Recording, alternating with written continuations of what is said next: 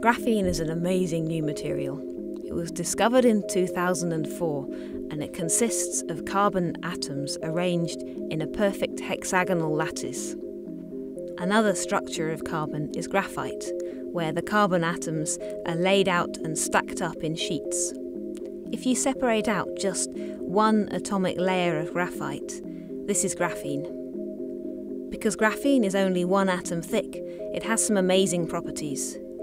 It's fantastically strong, it's very light, it's extremely flexible, and it conducts electricity and heat better than almost any other material.